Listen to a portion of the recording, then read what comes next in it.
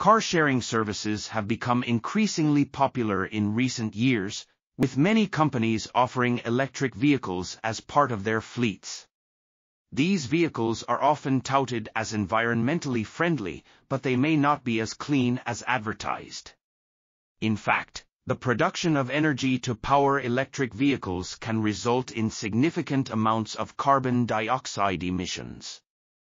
Researchers have attempted to quantify these emissions, but the data is limited.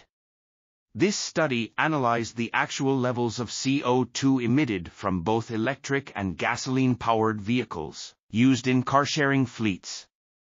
The results showed that electric vehicles were much more efficient than gasoline-powered ones, resulting in up to 65% fewer emissions per trip.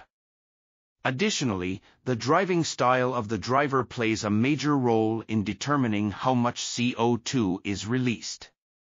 Operators should ensure that their drivers are aware of the importance of driving efficiently and safely, especially in cold weather conditions. This article was authored by Andrzej Kubik, Katarzyna Turoń, Piotr Folęga, and others.